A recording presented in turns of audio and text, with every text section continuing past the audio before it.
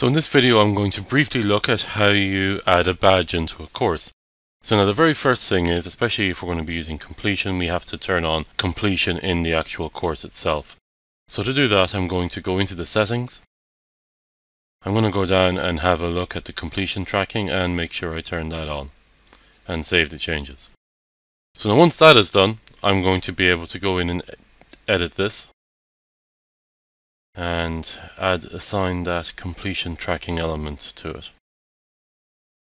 So here's the activity completion. We're going to allow it that it's complete when the user makes a choice.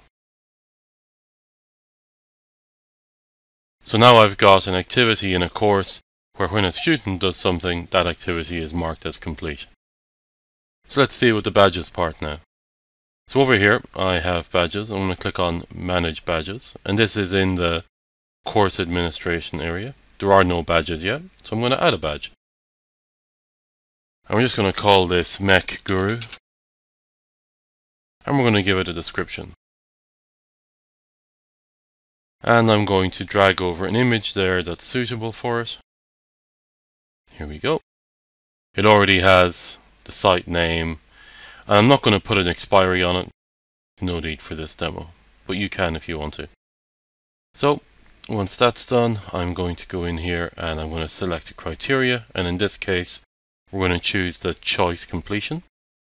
So we're going to say that if they make a choice, that it will be complete, and that we only have one up here, so any of it is fine.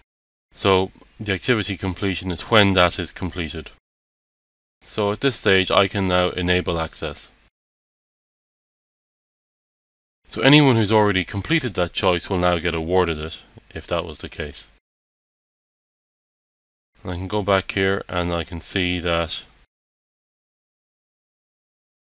I'm going to manage. It's now active, available to users, but no one has completed it yet.